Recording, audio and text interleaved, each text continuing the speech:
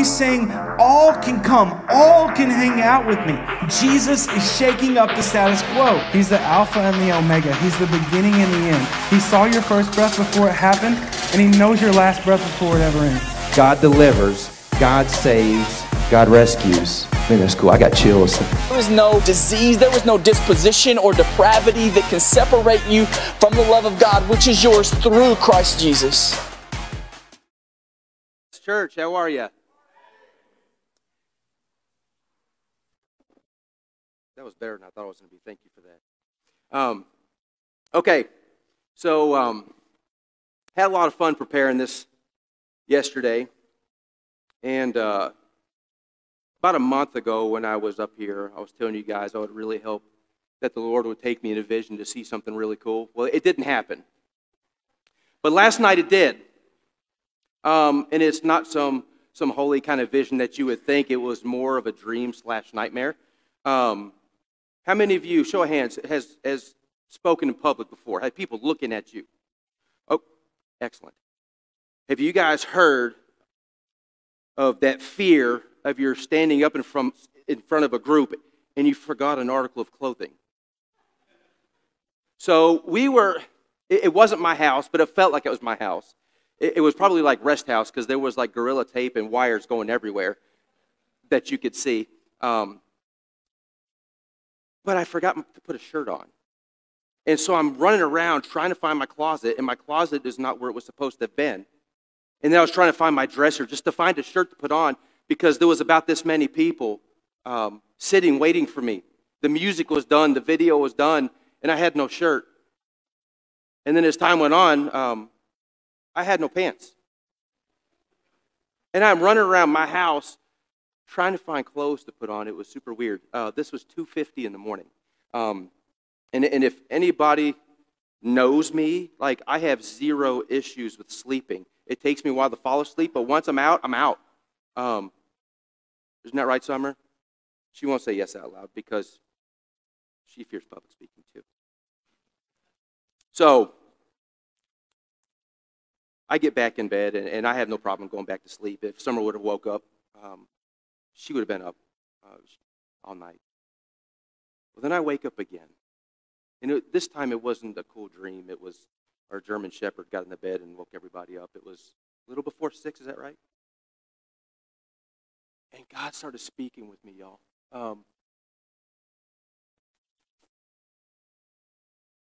Like, God, you had all day yesterday. Okay.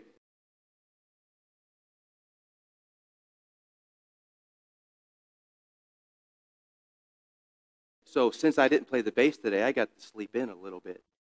But no, he's got to get me up right before 6. And I'm sitting there in bed, I was like, I'll remember that. I'll remember that. And I was like, no, I won't. Dang it. So anyway, and I'm not going to tell you what he had me to add to this, but it makes perfect sense. Because I thought I was going to say this when I opened. I have a gift for you today. Well, I'm having to take this gift back. And the gift was going to be a short sermon. Sorry. So the sermon may still be short, but the service won't be. So we are in 1 Timothy. 1 Timothy, 2 Timothy, and then Titus were all books that Paul wrote, and it's really the epistles to the pastors. Now, a pastor is a leader in a church. But realistically, if you are here and you know Christ as your Savior, you're a leader also. You are, whether you like it or not. Like, you have been given a job to do, and that's to lead. So realistically, this is for us. And I'm so glad that I have the opportunity to preach this passage today because it has slapped me in the face. It's something that I've known, but have let and kind of slide by the wayside and slap me in the face. And, well, I hope to slap yours this morning as well in the nicest way possible. So, just to recap, in week 1, we found that we are a family, and the church is a family, so we are in this together, okay? Week 2, last week, you've been appointed for a specific calling, so don't give up. And so today, we are going to be in 1 Timothy 2, verses 1 through 7. You don't have to throw them up there yet. But it's about prayer. Prayer is so important. It's not like an appetizer, an hors d'oeuvre, or dessert. Like, this is, like, man, first and foremost, like, the prayer is so important. And if I'm being real, prayer is more important at times the message coming from the mouth of a man. So, just to really put this into perspective, think about this. Jesus, who is God, in the Garden of Gethsemane before his crucifixion, what is he doing? What is he doing? He's praying. Who is he praying to? The Father. Well, Jesus says, dude, if you've seen me, you've seen the Father, because he and I are one. Yet he still thought it was important enough to pray. Okay? That's one example. Here's another, and I'll hit this up a little bit later as well. The disciples. So Jesus sends out the disciples to go and do their work. And one of the things that he has them do is cast out demons. Well, Jesus is walking up, and there's this huge commotion. His disciples are there. He's like, what's going on?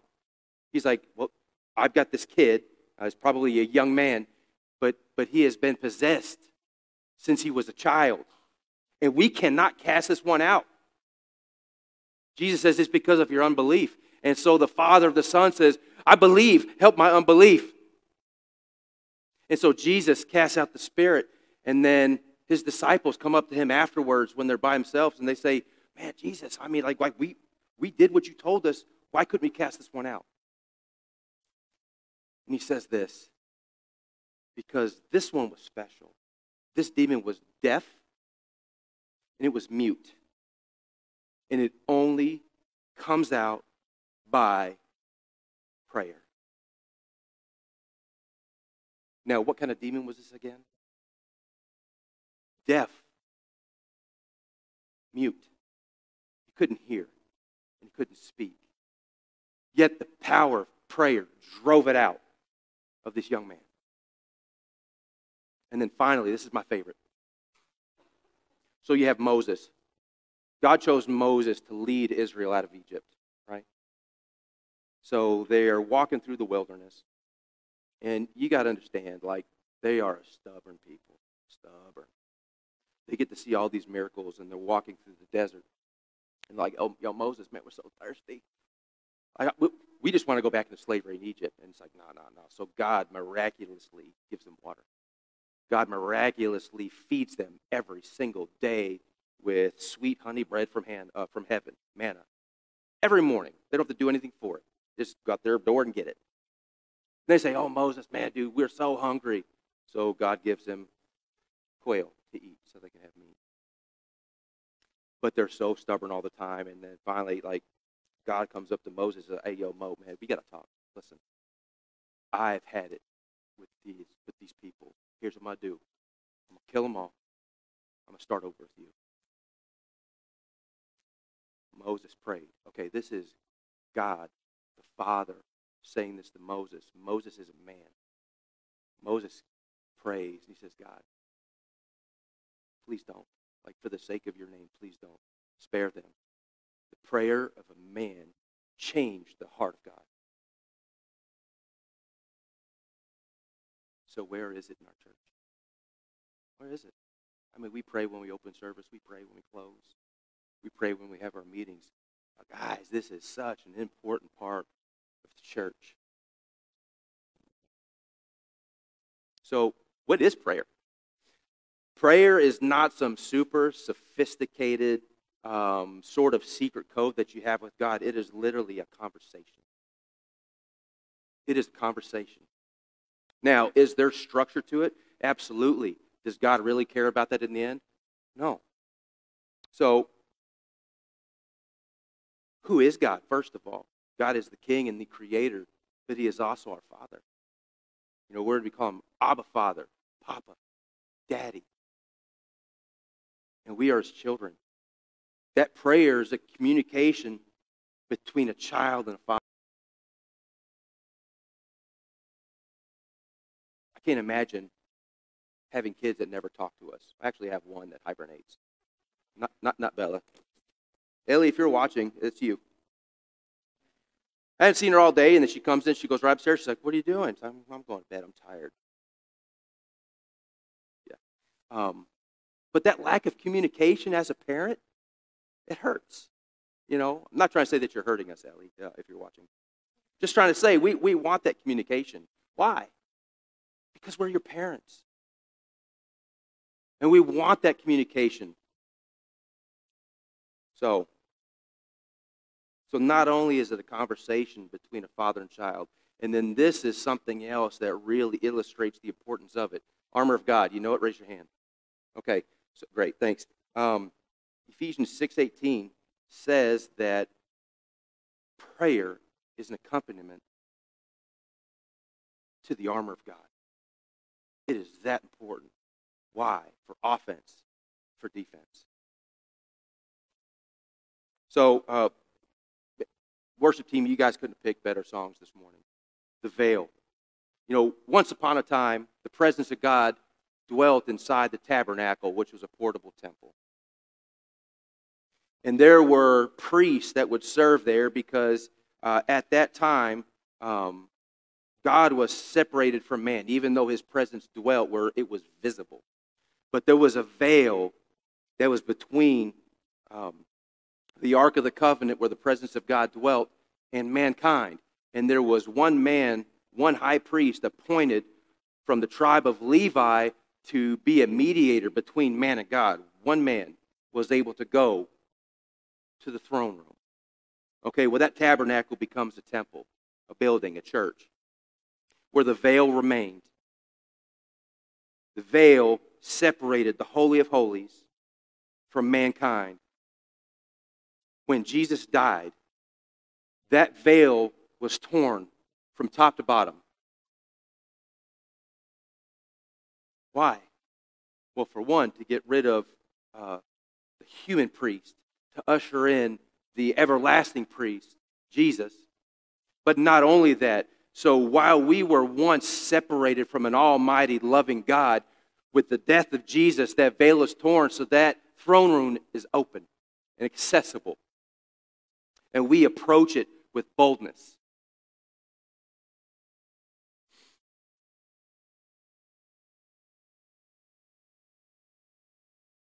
So, what does God want to know from us? What does God want to hear from us as we talk to him? He wants to hear our thanks. He wants to hear our praise. He wants to hear our struggles. He wants to hear our needs. And he also wants us to approach his throne on behalf of those that can't get there themselves.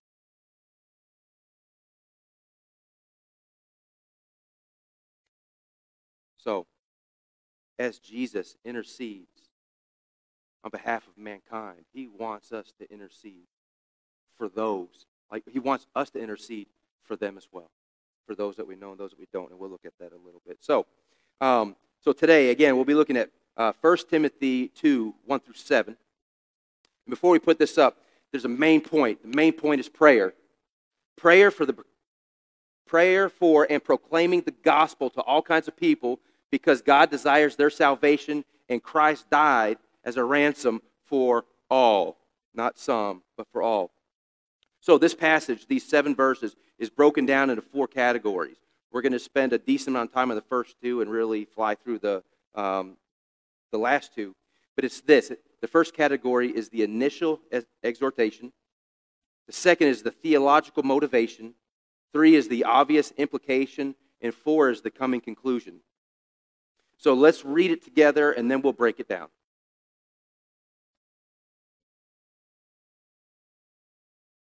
First of all, then, I urge that supplications, prayers, intercessions, and thanksgivings be made for all people, for kings, and all who are in high positions, that we may lead a peaceful and quiet life, godly and dignified in every way.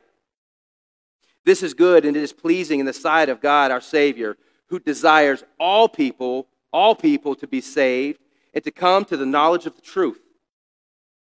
For there is one God, for there is one mediator between God and men, the man, Christ Jesus, who gave himself as a ransom for all, which is the testimony given at the proper time. For this I was appointed a preacher and an apostle. I am telling the truth, I am not lying, a teacher of the Gentiles in faith and truth. Let's pray. Father, I want to thank you. And I also want to say that I'm sorry. God, I want to thank you for being an all-powerful, all-knowing, all-controlling God that is full of loving kindness for his creation and for me. God, I want to thank you for the power of these words that we're going to be looking at today. God, I pray that you would speak through me to clearly illustrate the importance of what we're looking at.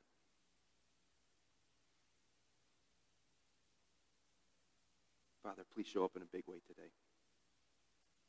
Thank you. Thank you. Jesus.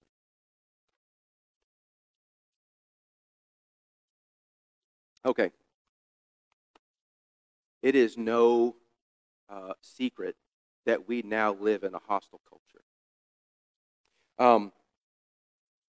This culture is also hostile to anybody claiming to know absolute truth. Because let's face it, in this day and age, we, not the church, but we collectively as a people, fight for the right not to party. For all you old folk. We fight for the right to do or to allow everybody to do what is right in their own eyes. Am I wrong? No. But I tell you what, like when you as a Christian, even filled with grace, try to express your beliefs, how is it received? Hate. And it couldn't be further from the truth. So we live in a hostile culture.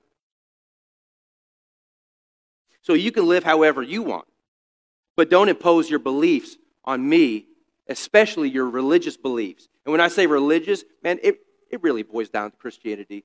Let's be fair. Because the enemy is only going to fight the one true religion.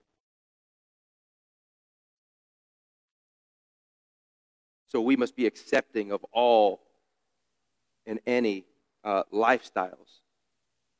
This is the new norm.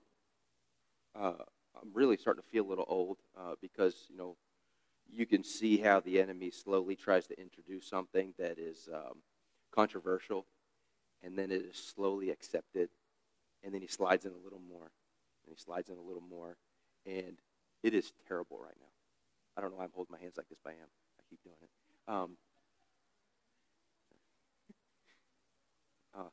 I just made it awkward for myself. But seriously, but that's the new norm. But as I was studying these scriptures, I was seeing that he is also trying to cripple something in the life of believers that is so powerful.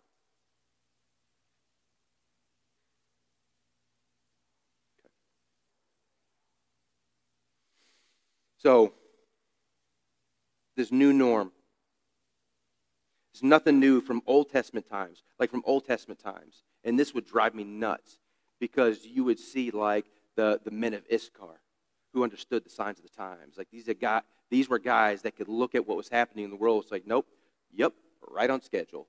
Yep, that's happening because this is happening. But then you'd have another group of people. And this describes us like so much today. It was people who are doing what was right in their own eyes. The way that they're living is right. And now we defend it. Like as a nation, as a world, like we're defending it. Not the church. Blind to the truth. So the absolute message that we as believers carry is this. Jesus is the cornerstone. And there is no other name under heaven given to people. And we must be saved by it. That's the absolute truth that we carry. That is the message that we carry. So, while the enemy is moving to silence us, we are given a great commission. Go, make disciples of all nations. All nations. No one is left out. No specific category of people, no specific nation. Go and make disciples of all nations. Yeah, throw up that slide for me, would you? The absolute and exclusive claims of the Gospels is to be made known universally. That's not the right one. That's fine. We must not become numb to the needs of those around us by focusing on the insides of these walls. Guys, I'm guilty of that because that's me getting out of my comfort zone. We cannot become numb to the needs of those around us. Lord, continually open our eyes. This is for me. Lord, continually open our eyes to this. Let us not become self-centered. Let us think outside.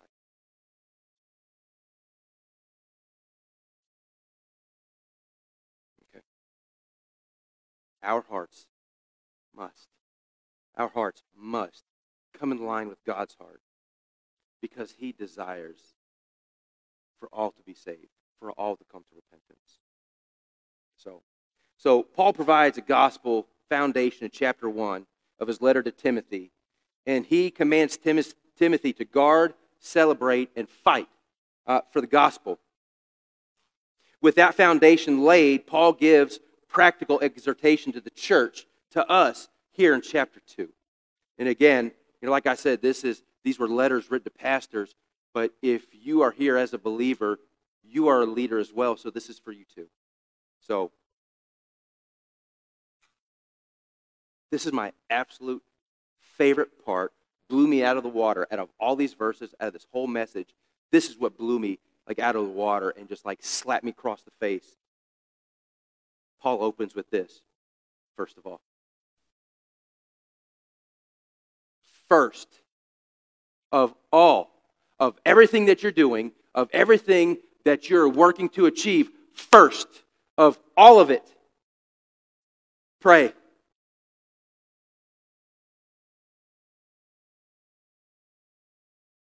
And the key for these scriptures, the key for believers and for the church, right here in verse 1. This is the key. So how do we guard, celebrate, fight for the gospel?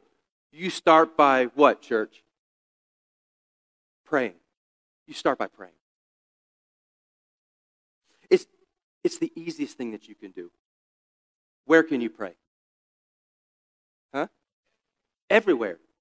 You don't have to get dressed. You don't have to brush your hair. You don't have to put on your makeup. You don't have to brush your teeth. You don't have to get out of bed to pray. So why aren't we? First of all, pray. It's the easiest thing that you can do. So, do you want to have an influence on the lost people around you? Pray. Just trying to get my hands away from each other. You want to have an influence on presidents and world rulers? You're not going to go down to the White House. You're not going to go visit old Vlad Putin. But you can influence them. You don't have to send some nasty email. You can influence them. How? Prayer. Okay, so you have, again, going back to what I was talking about with Moses. God says, Moses, I'm going to kill everybody. I'm going to start again with you, man. These people, I'm done. I'm done. Oh, God, please. No, for the sake of your name, no. All right, Moses. All right, I won't. So do you want to have an influence today? Pray. Do you want to have an influence? Do you want to be part of seeing people getting out of hell and going to heaven? Pray. And as I was putting together, I saw it. So, oh my gosh, if I just pray, God, so man plays his ways, God directs his path, right? Okay, so, oh God, just He'll be at the right place at the right time. He will make sure that as he's guiding your path, you will be at that right spot at the right time and give you the words to say. Nothing that you've got to prepare for. It's just going to come naturally. Why? Because if you're praying for those things, it's like you're taking the steering wheel to your car and you're giving it to him and say, dude, drive. And he's going to drive you. And he's going to make sure you're at the right place at the right time so that you can say the right words, which hopefully, if you are walking with him, they're not your words at all, they're his. Which is my prayer that I've been praying for me this morning, because if any good comes from this today, it's not me, it's him. That's my prayer. So, verse 1, Paul tells us to pray for everyone. And then in verse 2, he tells us exactly who to pray for.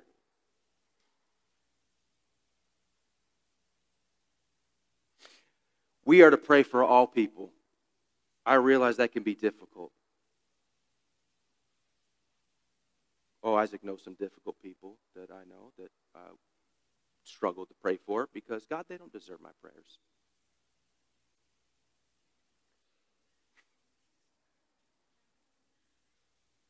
Yes, they do. Yes, they do. There is no category of people we should not be praying for. Second, we are to pray for leaders in high positions. This is our duty. Are you patriotic? This is your duty. This is not just for Christian leaders, but for those who are not as well. Pray for those that you approve of and those who you do not. Pray for those also with authority over you. This is your duty. Okay, and consider this. So Paul is telling this to Timothy, okay, and for us to pray for leaders that are persecuting us. To really put things into perspective here, like at this time, you have this Roman emperor, Nero. Well, what's Nero doing? Dude, what's his name? Like Nasty Nero or Nero the Nasty? Something like that? Okay, gladiator games. You know what I'm talking about in the Colosseum? Nero. This is something else that he did. Not only was he bringing Christians to the Colosseum for these gladiator games, for them to be brutally murdered, he would also have parties. And he would take Christians, look it up, cover them in pitch and tar, and use them as human candles, human torches to light his parties. Paul says, pray for your leaders. Pray for your leaders. It would be the equivalent, to really help our visual on this. It would be the equivalent of saying, hey, Jews, I realize Hitler is killing you by the millions. Pray for him. How easy would that be, folks? Well, I said folks, I'm sorry. Peeps. So now that we know who to pray for, Paul also tells us what to pray for. We're given specific instructions. Pray that we may lead a quiet and peaceful life. And this is not just saying, hey, listen, I'm praying for my leaders so that they can give me the life that I want, because really I'm a homebody. I just want to go home. I'll go upstairs in my bedroom and do my tic-tac and snip-snap. I'm just kidding. I know what it is. It's TikTok and stuff. I was trying to sound like an old dad. Nailed it. Thank you. All right. So, pray that we may lead a peaceful and quiet life. It is the kind of peace time where the church is able to thrive with no rules, with no regulations, with no one stopping them from doing the work that the church has been called to do. Pray for your leaders. Guys, right now, whether we realize it or not, the church is under attack. Pray that we may lead a peaceful and quiet life, and so that the gospel message that we are given can get out there.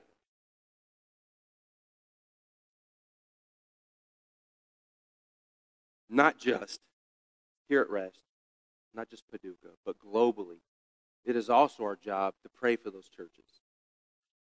So, not only should we pray for peace during our persecution, but the salvation of our persecutors. I'm not going to name names, but every day I'm like, Father, this.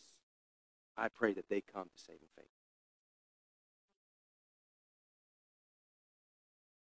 Because I believe that God has put a calling on all of our lives, a calling for salvation. But we've got to pick up that phone and answer it. But God tugged at the heartstrings. Okay. So first of all, church, we must pray. Okay, and then throw up the next slide. It starts with the progress. There we go. The progress of the gospel in the world is dependent on the prayers of God's people in the church. Read that again. The progress of the gospel in the world is dependent on the prayers of God's people. First of all, pray. Are you starting to see the importance of prayer? Maybe even a little bit more? And I'm talking to me because I got slapped square across the face. Remember the power of prayer. Moses was able to sway the heart of God by praying to him, by having a conversation with him. God, please don't. If prayer can move God's heart, do you not think it can move the heart of a man?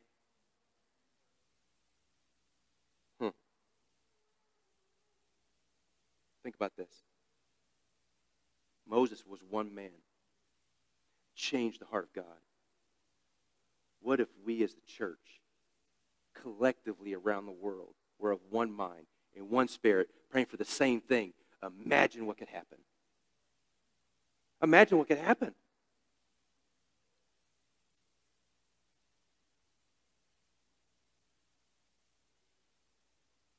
Could it be that through the power of prayer and us giving God that steering wheel, that He would place us in the right time, give us the right words to say, to make an impact on this nation, to make an impact in this church, in this city, in the world, to impact lives with the gospel. Okay, moving along, we're going to look at 1 Timothy 2, 3 through 6. So throw those slides up if you would.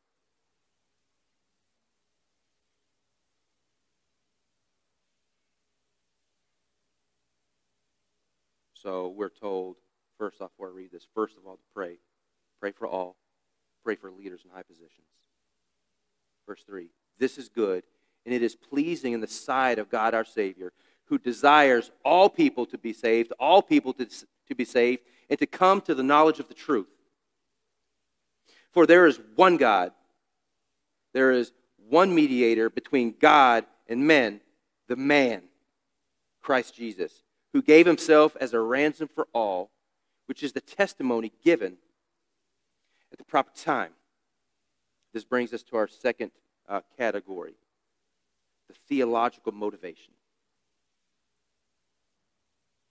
So we know who and what to pray for, but what drives us to pray like this? So what is it? It is God's passion for the world. Who does He desire that is saved? All. He desires that all come to repentance, right? So the first motivation, we pray because God desires the salvation of all people. When you pray for friends and enemies, good and bad leaders, and the lost and the saved, your heart starts to line up with God's heart.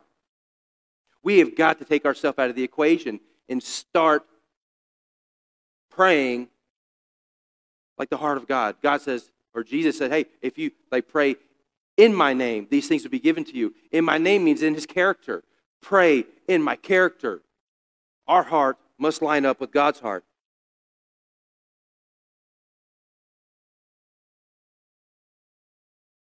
So your heart is coming in line with His because He wants their salvation. He's not willing that any should perish, but all come to repentance. This does not mean that all will be saved. So don't let it beat you up when you've spent hours and hours and days and weeks and years with somebody and they don't come to saving faith because you are still doing the good work that you've been called to do. Don't let it get you down. Don't let it beat you up. Because not all will be saved. Nor does it mean that God's will be or has been thwarted. He knows that all are not going to come to repentance. He just knows that. It simply means this: God loves all people, and He wants them all to be saved.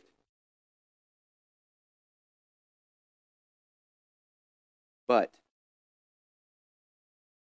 He loves us enough to give us a free will to either choose Him or reject Him. You know, I used to view God as being a God that did us a favor of giving us salvation. He's like, hey, I created these people. They really screwed it up, but I guess I'll throw them a bone. That way you can be saved and then you come to me. It's not that at all. God created us, and yes, we screwed it up. But He still, regardless of that, desires that love. He is a being that has feelings. He is a being that has needs as well. And I really feel that He is, I don't feel, I know that He wants to be loved by His creation. He wants to be loved by His children because He's our Father. He tells us to call Him Daddy, the creator of everything. Tells you to call Him Daddy. He will not force you to love Him. Okay. The second motivation. We pray because God deserves the honor of all people. Amen? There is one God, and He deserves the honor and praise of all people. We live, work, and go on life-saving missions around the world every day because we know that there is one God, and He alone deserves all honor and praise. Worship. Worship is the fuel of a world praying. I've said this before, not to you guys, but in band, this is actually pretty recently. Worship is not just something that churches do, but worship is the means of a people drawing close to God. Psalm 100, look it up.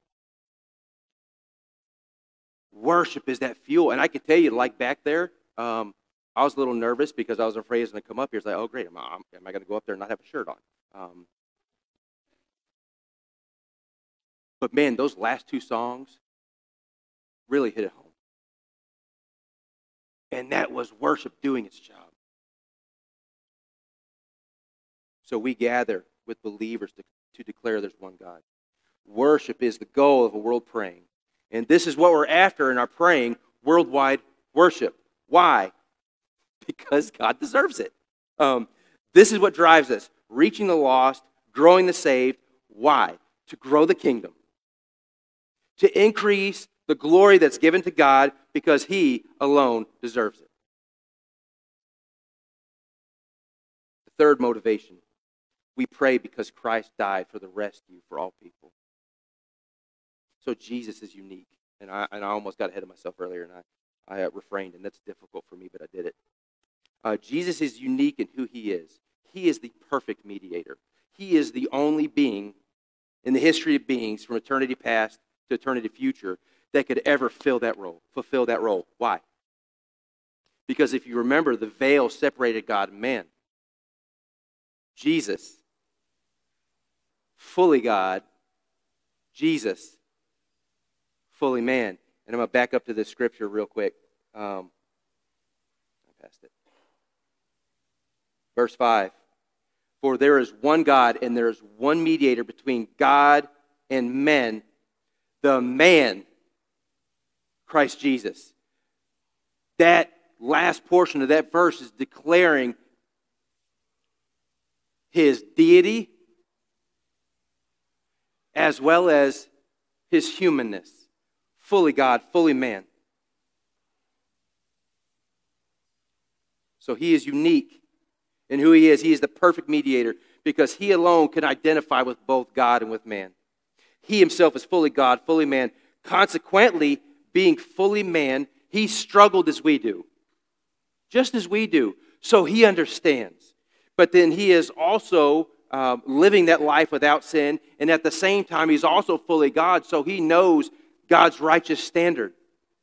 So he can mediate between God and man. He alone is qualified for this. So not only is he unique in who he is, Jesus is unique in what he did. He gave himself a ransom by dying for all. Though he did not deserve death, he died, even though mankind alone owed the price. A price that realistically we were unable of paying. He did it. So God took the full payment of sin upon himself in the person of Jesus and rescued us from sin and death. The price was paid, the rescue was made. Finally, Jesus is unique in what he does. Jesus was our mediator on the cross. Now he lives on as our mediator. He is sitting at the right hand of the Father, the place of honor, and continually making intercession for us. We know that Satan is the accuser of the brethren. He is nonstop going to the throne of God and accusing every single one of you, accusing me. And then at God's right hand is Jesus, continually making intercession for us. You know, God, by my offering, I have made him perfect forever. By my one offering, I have perfected him forever. By what I did, he has become as righteous as I am righteous. God. Continually. Not only that, when I said earlier, does it matter like really what your prayer is? No, because when that prayer comes, that prayer is presented to Jesus, and he makes that prayer that may have some flaws perfect as he presents it to the Father. So he is unique in what he does. And Jesus is unique in that he leads us on a mission, the Great Commission. Not only that, but Jesus promises to be with us always. Always. I said it earlier. Pray. God, I pray for those opportunities. I pray for old so-and-so. Here's the steering wheel. Dude, you do what you do. I'm along for the ride. Oh, hey, how's it going? And then the words come out of your mouth. It happens. Promise you. Okay. So, he enables and empowers all that we do. Jesus leads his church by his word and through his Spirit. We're getting ready to start the third category. Throw up verse 7. We're getting there, guys.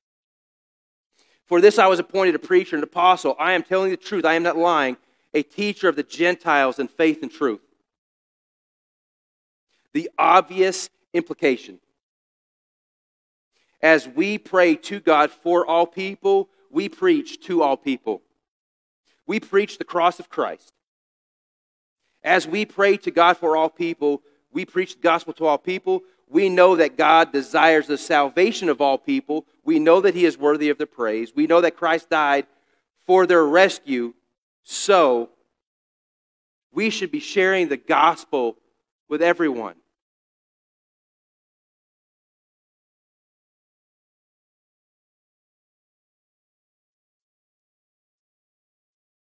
Ask God to lead you in a way that people see. I just thought about this just now. I use up my words pretty quickly. Like guys have like 5,000 words and girls have like 30 million words that have to be said in a day for them to be complete. Is it 30 million? Thank you. But sometimes I can get very busy, and I'm not one for talk if I don't need to because I got a lot of work to do. But this past Thursday, I said something to a guy that I don't work with, but he comes in. And he was talking, and we got to talking a little bit. And I'm never one to just play a pastor card. But I was like, oh, yeah. I was like, yeah, I'm a pastor of a couple of other guys here in town also. And do you know what he said to me? I knew there was something about you. I knew that there was something about you which opened a door for natural conversation. Not something that I had to prepare for, but for the overflowing love that I have for God, I was able to have just natural conversation with somebody. So don't be afraid about that witnessing that you hear about. Pray for God to take control, man.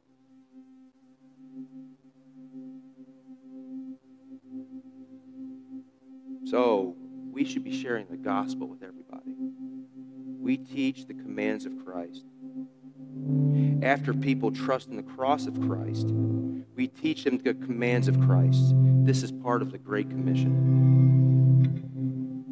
We make known the truth of God's word, and this is what the church is to be about. There is a sermon right here that I would love to go into, but it's really not what I should be doing, so I'm not going to, but I'm going to give you a snippet. The Ten Commandments, God's Old Testament law, like 613 commands summed up in 10. The purpose of this law was to show you your need of a Savior. The purpose of this law was given so that your sin might increase. Why? To ultimately drive you to Christ. Okay? Once you meet Christ, the 613 summed up in 10 is now summed up in 2. And it's basically this. This is the royal law. Love God, love people. So we are to be out there making disciples so that we can teach those disciples to what? Love God, love people. And if you are doing those things, guys, you are, first of all, praying. So the final point. I'm going to blow right through this one. The coming conclusion. We pray with confidence and preach with boldness because we know that our mission from the Great Commission will prevail. We know that. And we know that our mediator, Jesus Christ, will be praised. Not on blind faith, but by studying his scriptures. Read the book of Revelation. It's there. And it's going to be so triumphant. It's going to be so spectacular. I can't wait to see it.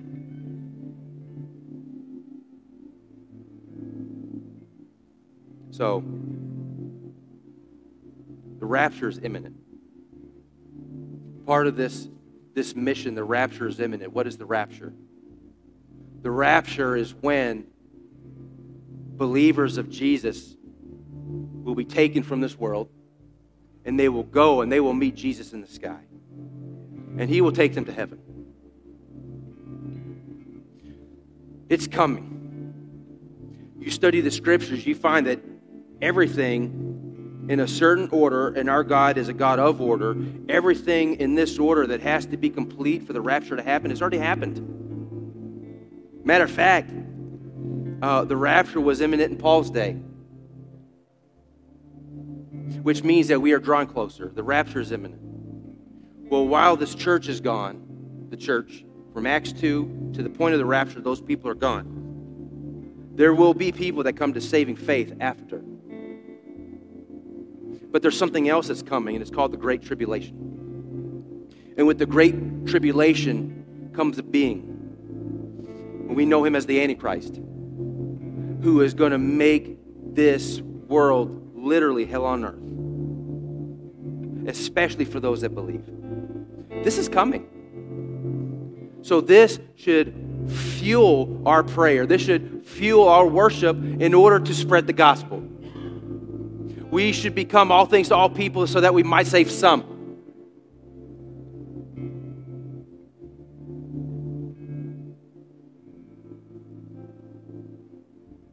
At the end of the tribulation, Revelation 19, Jesus will return, riding on a cherub. And there will be his armies clothed in linens, white and clean, with him, the church. And he will come right at the end of the tribulation, and he will kill the Antichrist and his armies, and we get to watch all of this.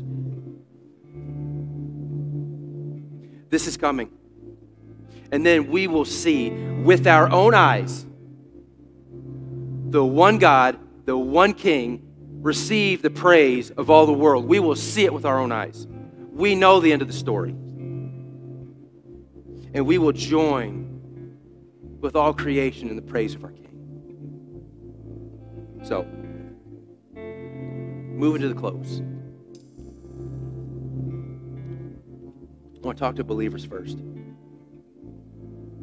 Have you, like I have at times, fell for the lie and not prayed as you should? I know you have. You don't have to answer that, because that's me. I do it all the time. I don't pray before I eat. Maybe I should. So I mentioned this earlier. Is it Mark 9?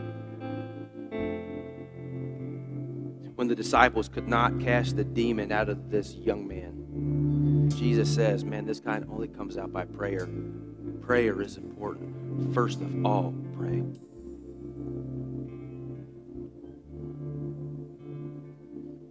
Prayers are more than just words.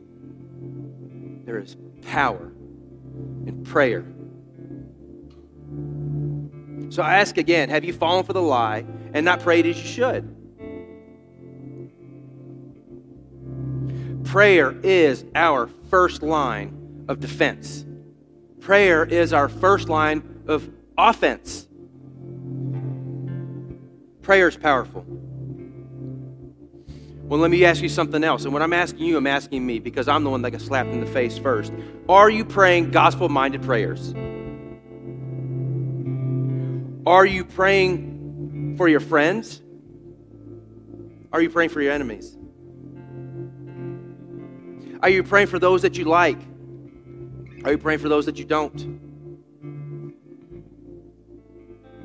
Are you praying for your president and for your government? Not a spiteful prayer, but a prayer of salvation and a prayer of godly leadership. Are you praying for those who preach the gospel? Are you praying for those that really need that protection as they go?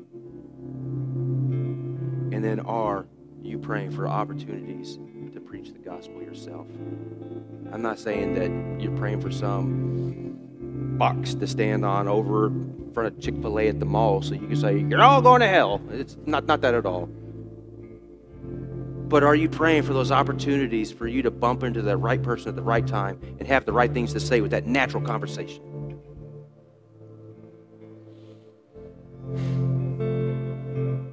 Believers, ask yourself those things. And now I want to switch to those who are not Christians. I'm not...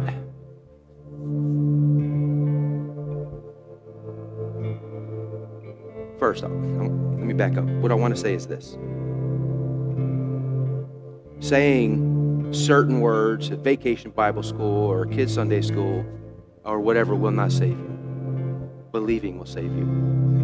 Confessing with your mouth will save you. So if you are here today, you must know, if you do not know Christ, there have been people that are praying for you to be here today. You are not here by mistake. If you don't know Christ, the reason that you are here is so that you can accept Him. There have people that have been praying for you.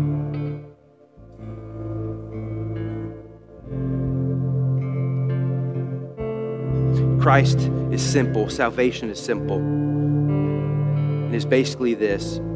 You were born with a problem, and it was a sin problem. It wasn't really your fault, but you had it. And because of that sin problem, you were separated from God.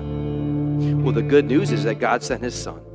And that Son lived a perfect life without sin, died on a cross, and received the full payment that was due on Him as He died.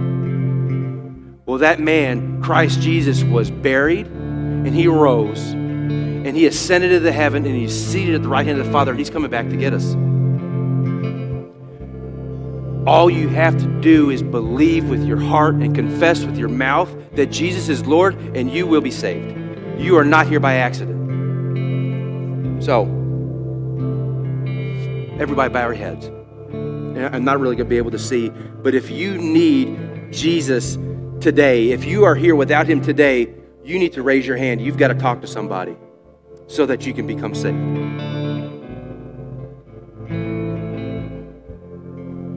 Okay, next. This is what I want to do. You guys can look back up here at me. I need a show of hands. And if I'm being perfectly honest, like I'm baiting you guys right now. This is what God woke me up for the second time early this morning. Dude, I know you were already up, but it was early for me. It's like 5:30. Were you already up? Nailed it. Okay. But he woke me up. And he said, this is what I want you to do. I need to see a show of hands of somebody here first that is thankful for something that God has done. All right. Excellent. I need to see a show of hands of somebody here that is hurting. Whether that be a marriage, whether that be a loved one. I want to see a show of hands of people that have needs, where they need God to intervene. A show of hands of people that are lonely and need God to come alongside them and to hold them. Okay, I think almost every hand has been raised here. So this is what I'm going to ask. If there's any deacons that would come down, if the prayer team would come down, if you raised your hand, you need to come up here and talk to somebody and pray with somebody. Why? Because first of all, pray. First of all, pray. Guys, we have got to be about prayer. Jesus said, my Father's house will be called a house of prayer, not a house of Johann talking. So, band, go ahead and play. If you don't know Jesus as your Lord, if you've got praise that you are thankful for, if you've got hurts that you just can't seem to mend, if you have anything that you need prayer for, come down today. And let's first of all pray.